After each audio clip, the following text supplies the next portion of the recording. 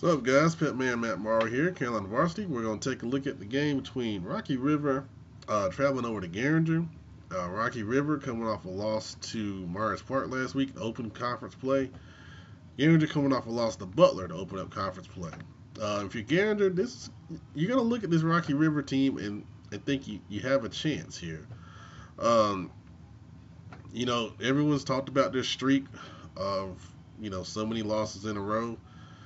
And you got to be consistent in what you're doing because you're trying to build something. One of the things I talked to Coach Barry Schufer at East Meck, he talked about turning around a program, and one of the things that he mentioned was sticking with a system and working on that stuff, the same stuff over and over again, and watching your guys get better at it as time goes on. So if you're Garinger, that's your key. You got to keep working on the same things that your coaches are telling you and try to get a little better at that same thing as time goes on.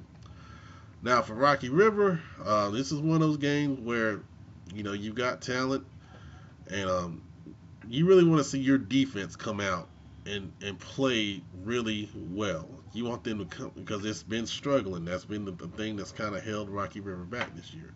You want to come out and dominate first half. You have your goals. Garinger shouldn't score.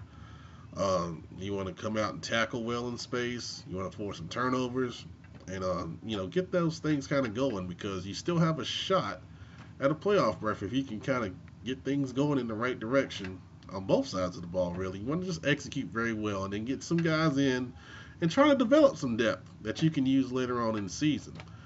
But if you go out there, let us know what you see. Thanks for watching, guys. Appreciate it. Everybody stay healthy.